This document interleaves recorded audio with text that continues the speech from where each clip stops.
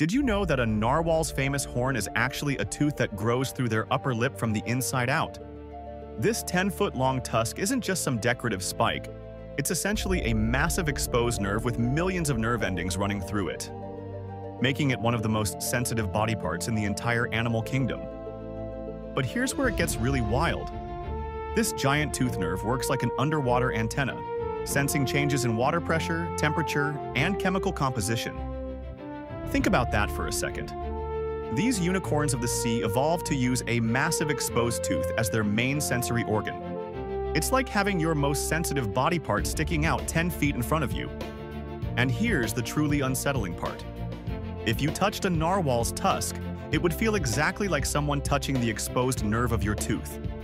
Pure evolutionary madness swimming in the Arctic.